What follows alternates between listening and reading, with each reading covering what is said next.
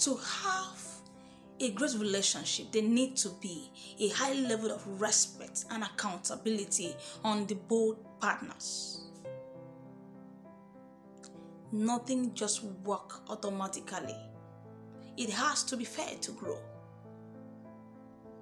My name is Bernice More, also known as Dr. Bernice More, your relationship therapist and coach. Here are the 6 keys for a great relationship.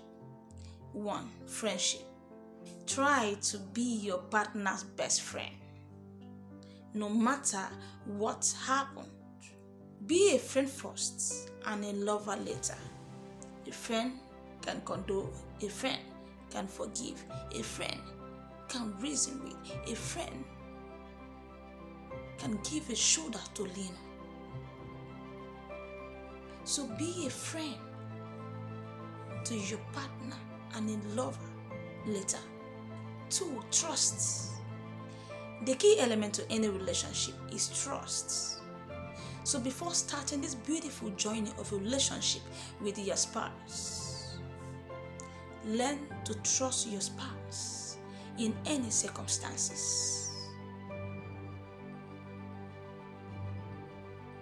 Learn to trust your spouse in any circumstances.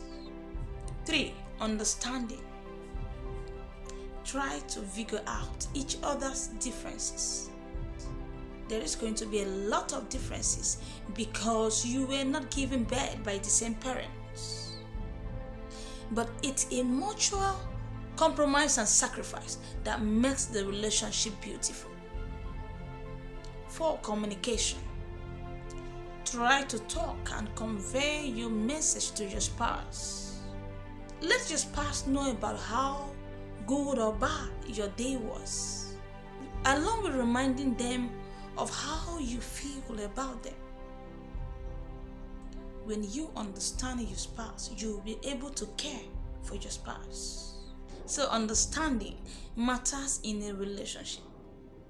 5. Honesty.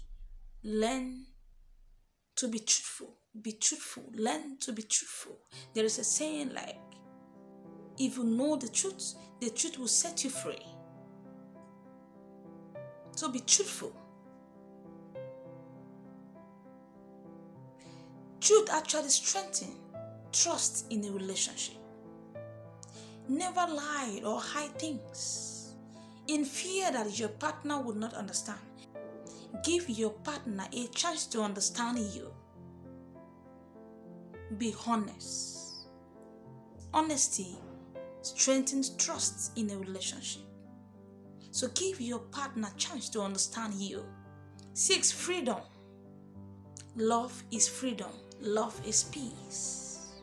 Give your partner space and freedom to decide for themselves. Don't take away this personal space for your spouse.